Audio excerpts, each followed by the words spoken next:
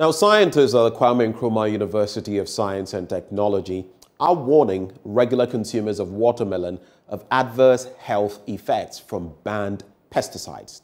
The findings published in the journal Scientific Reports found unacceptable levels of the pesticide residues like DDT in some of the fruits on the market in the Ashanti region.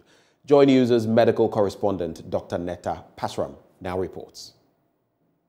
A group of pesticides known as organochlorines, which DDT and HCH form a part of, are banned for agricultural use. However, developing countries such as Ghana continue to use them. Probably because of the organochlorine, pesticides have been banned and are still in use. And if you look at fruits, they are not the type of things that we cook before eating. We take them as we consume them as we find them. The only thing probably that we do is to wash them.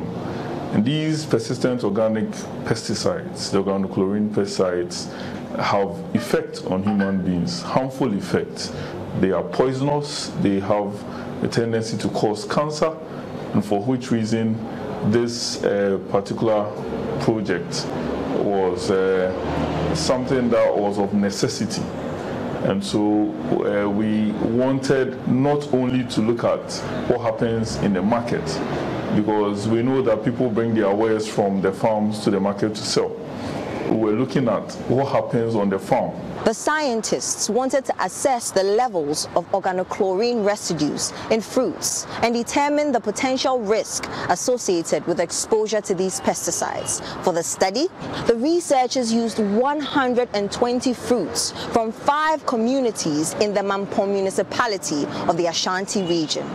All these are communities where they are doing extensive farming into fruits and fruits mainly.